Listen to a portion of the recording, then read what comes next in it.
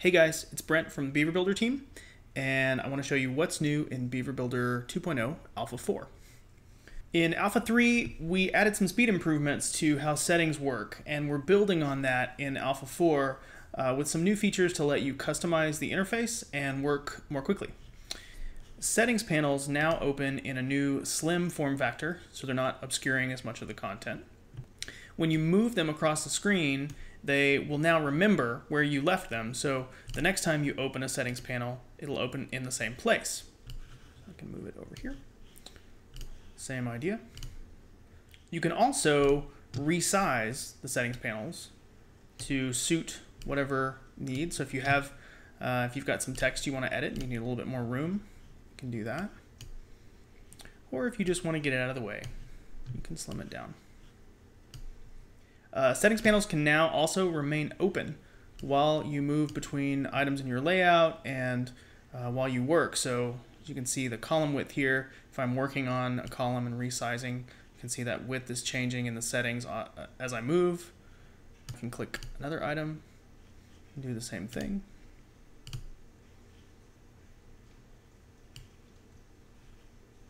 And the settings stay synced.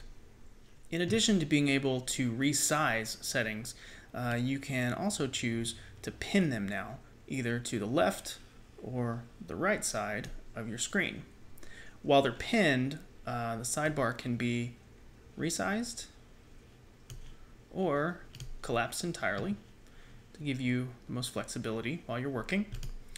And if the sidebar is collapsed and you click another item in the layout, it opens back up.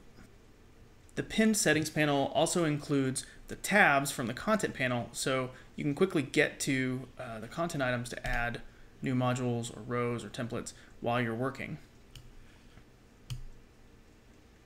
One of the benefits to not needing to close the settings panel is that you can move between elements in the layout and not actually ever have to hit save.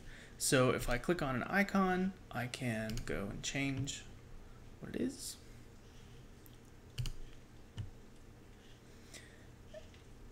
And then rather than going down and hitting save and dismissing this panel, I'm just going to click another item. So here I have a column, and I can go and change the background color on the column. And I can resize it, and I can go and get a new module. And you notice as I'm moving between these things, I don't need to go down here and hit save. Beaver Builder is saving my changes and remembering what I've done, and I just keep on going along.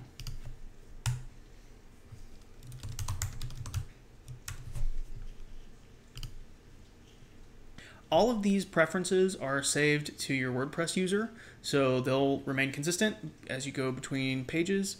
They also, since it's your user, they won't affect anyone else. Everyone gets to have their own preference of how they like Beaver Builder configured. We hope you guys enjoy these new features. Look for Alpha 4 coming out this week, and let us know if you have questions or comments. Thanks so much.